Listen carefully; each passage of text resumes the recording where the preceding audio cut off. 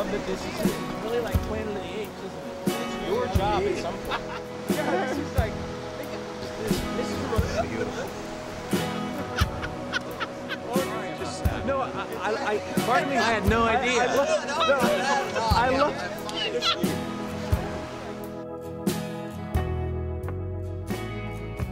It's April 11th, and we're in the hospital with preterm labor again. It's been a painful process seeing my dad the way I see him now compared to the way I saw him when I was 15.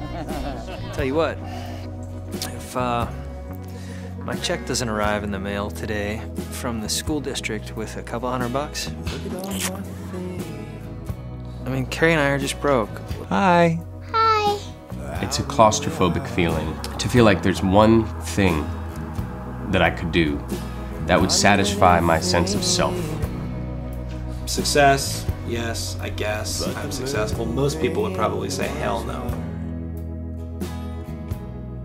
It took a man on the run. Yeah.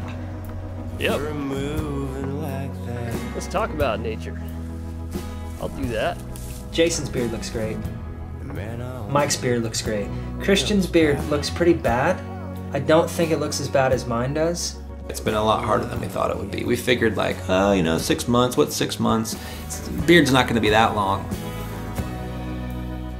At some point, I'm gonna be doing these interviews and you won't even be able to see my mouth. It'd be like having a fucking sock puppet up here. You men out there, you men who think this is no big deal. Oh, what's a big deal?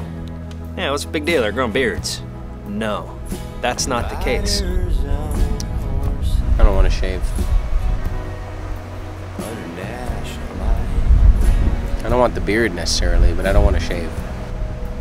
It's about a lot more than the beard, you know? It's about